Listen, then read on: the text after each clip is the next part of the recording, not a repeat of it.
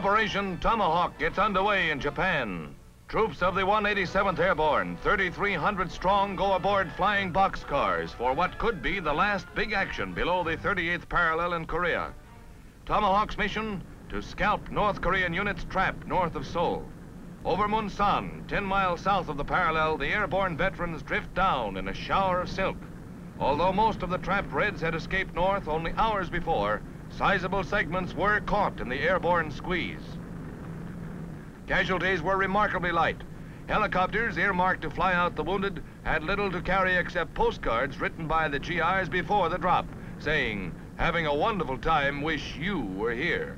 But in contrast to their humor is the grim business of war in Korea. Bringing the entire Korean conflict into sharp focus, General MacArthur arrives on his 14th visit to the front. Confident that the Reds can never conquer Korea, General MacArthur voiced his willingness to discuss settlement terms.